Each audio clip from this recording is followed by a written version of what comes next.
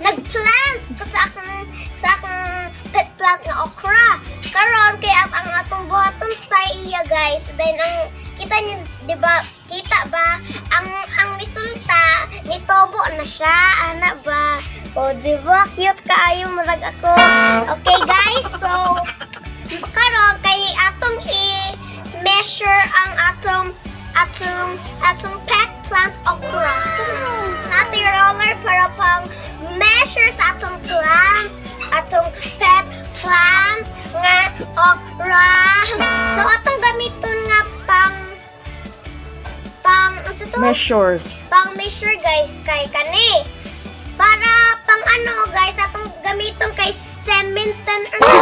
Centimeter. Ay, centimeter. Digit ko kalitok guys. So magsugod na ta og ano? Measure. So unsa kanito? Kani kita mo na kana from 0.0 dira ka mag-start og measure. So dapat imo siyang ibaon gamay. Tanawa pila ang measurement, tanawa. Pila ning green? Tama sa tumoy good sa plant ba? Ang pet 1 kay 1 cm. No, 1 centimeter. 1 cm. 1 cm. 1 centimeter? Ang pet 2 1 cm gyapon. Ang pet 3. Pet 3. Wait lang. Ako sa himo. Ako sa maghimo sa kog goslat guys para maka-rest pa siya sa iyang plant. Pero gamay ra sa duwi. Ana?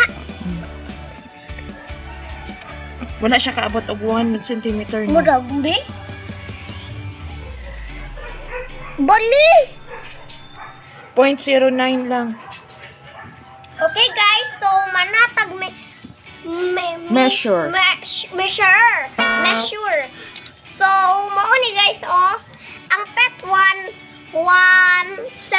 Centimeter. cm na lang, 1 cm.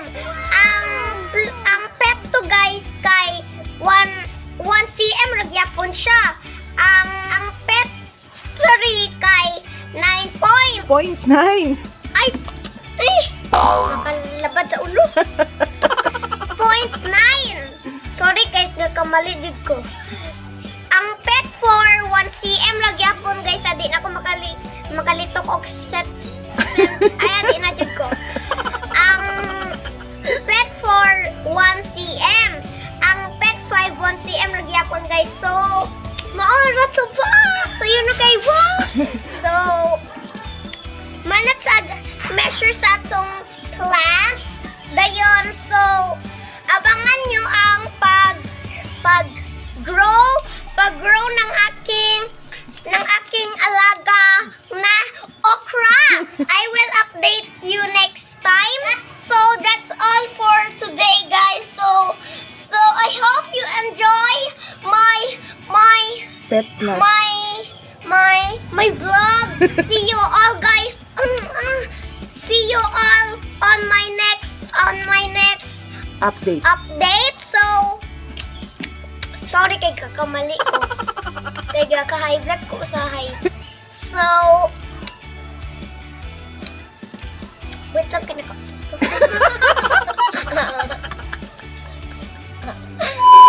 I'll see you again next time. So tanawa na pud ang akong next sa Update. sa akong